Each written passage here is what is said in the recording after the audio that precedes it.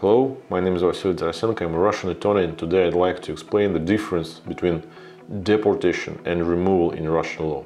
Let's get it started. So both deportation and removal are ways to expel a foreigner from the country. However, their grounds are different. Removal is an administrative punishment. It's appointed by the court for law violations. Deportation is appointed out of court when there are grounds that prohibit the individual from further staying in Russia. This procedure is initiated by the Main Directorate for Migration Affairs. That is, one of the following should happen to the foreigner staying in the country so he may be deported. First, he overstayed his visa or visa-free period. Second, he doesn't have an optional health insurance. Number 3, he fails to maintain a lawful immigration status, residency, work, patent or permit, which made his stay in the country legal, expired or was revoked. Number 4, he hasn't been granted refugee status or he lost it, and in his country of origin things have gone better. Number 5, he unlawfully entered Russia on forged documents and other reasons. What is the procedure? Given the fact that removal is a punishment of a violation of migration law, it's administered only if the guilt's proved in court.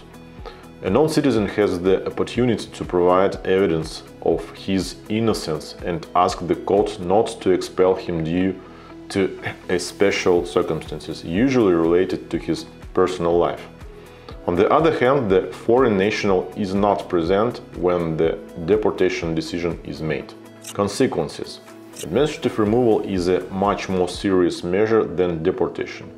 In case of removal, the foreign national is prohibited to enter Russia for 2 to 10 years, while after being deported for the first time, the individual will be able to return to the country by preparing or updating the required documents. However, if he or she has been deported several times, it again may lead to 5 till 10 years ban on entry to Russia. How to challenge them? A foreign national has 3 months to challenge the decision on deportation and just 10 days on removal.